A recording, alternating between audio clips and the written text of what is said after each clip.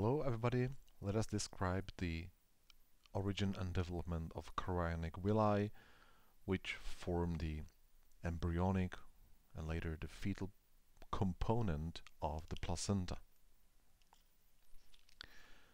We already know that it's the syncytiotrophoblast layer that forms these villi that are invading the endometrium. It's a multinucleate tissue with hydrolytic enzymes that are digging into the endometrium. So here you would find endometrial glands, the endometrial stroma with cells laden with lipids and glycogen, and also the endometrial blood vessels.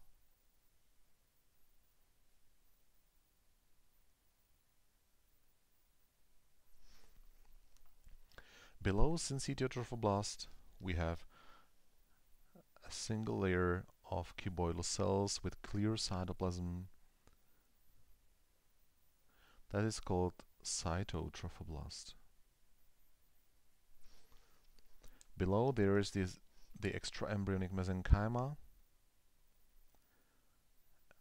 an undifferentiated, loose connective tissue that encircles the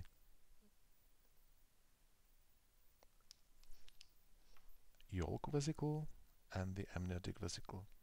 The yolk vesicle is sending a finger-like projection towards the chorion and adheres to the amniotic vesicle.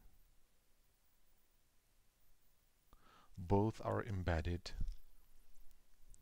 within the extraembryonic mesenchyma.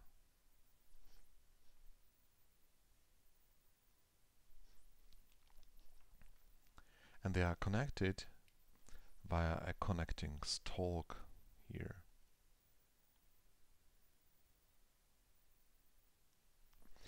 So let's label the structures. These are glands,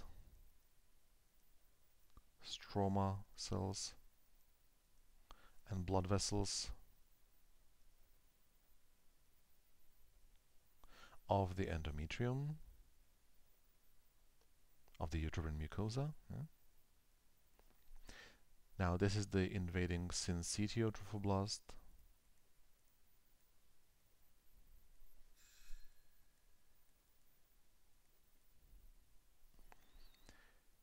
Underlined by the cytotrophoblast.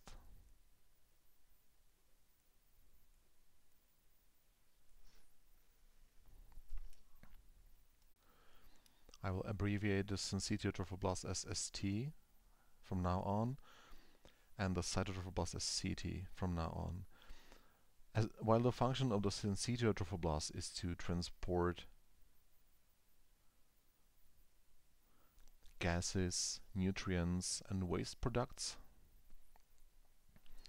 and also to produce the majority of the placenta hormones,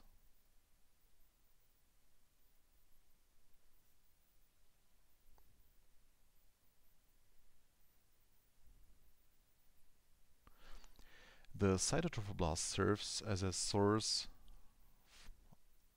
of regenerating cells of the trophoblast,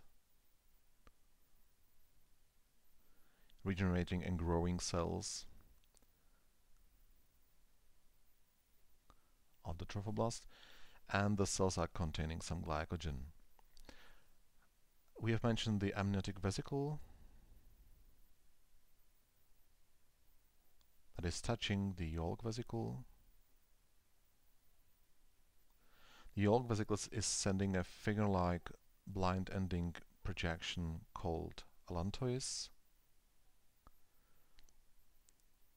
which is a rudimentary fetal membrane. And this is the connecting stalk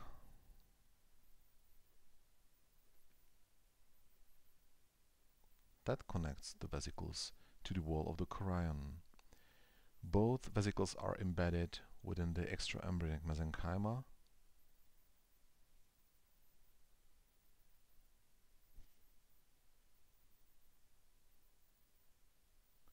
abbreviated as EEM from now on. We have actually named all the layers of the chorion.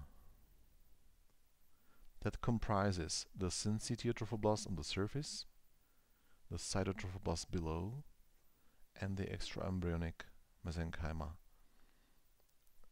in the deeper portions. The extraembryonic mesenchyma has to form blood vessels,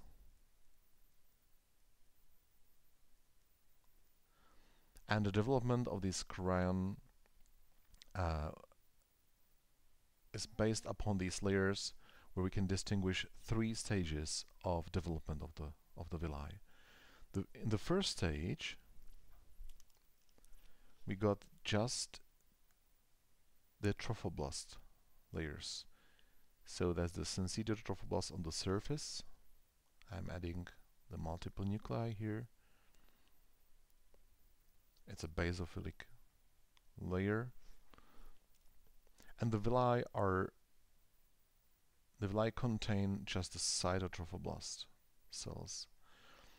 The cytotrophoblast is proliferating inside the villi,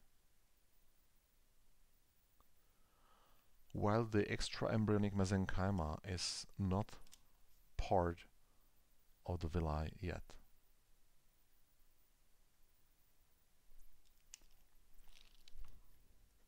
So we got a syncytial trophoblast, cytotrophoblast, and the extraembryonic mesenchyma. This developmental stage, as a transient stage, is called primary chorionic villi. That's followed by another stage where the extraembryonic mesenchyma grows into the villi. Of course, also the villi increase in size and in numbers. So I will change the proportions of the drawing a bit. We can see the cytotrophoblast here. But now the core of each villus contains also the undifferentiated connective tissue of the extraembryonic mesenchyma.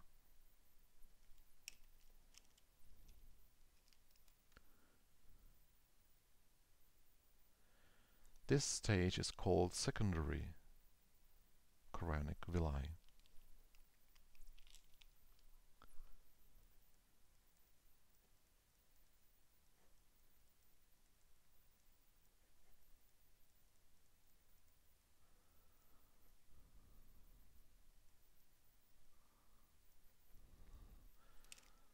Let me add the multiple nuclei of this multinucleate syncytial trophoblast layer. But that would not be enough to establish any circulation, because the extraembryonic mesenchyma is lacking any blood vessels. The last stage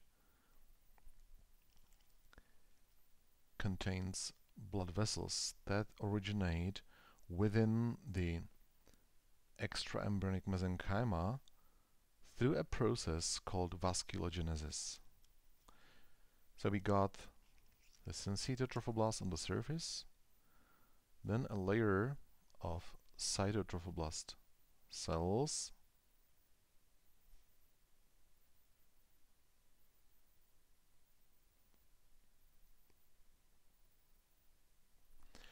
a connective tissue core, but this time including the blood vessels that have differentiated from the very cells of the extraembryonic mesenchyma. So I'm adding now the nuclei of the endothelial cells. So the nuclei to the syncytial trophoblast with various orientations. The point here is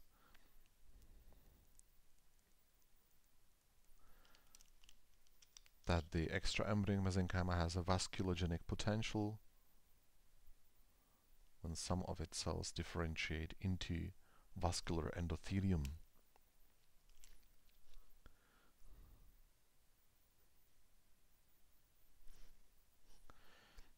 Now the villi include capillaries.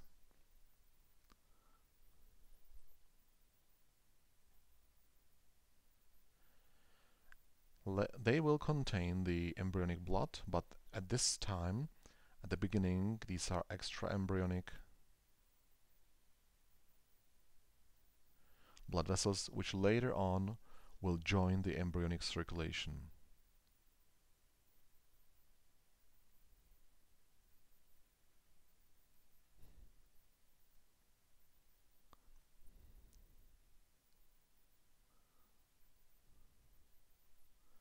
The vascular roots have not been established yet.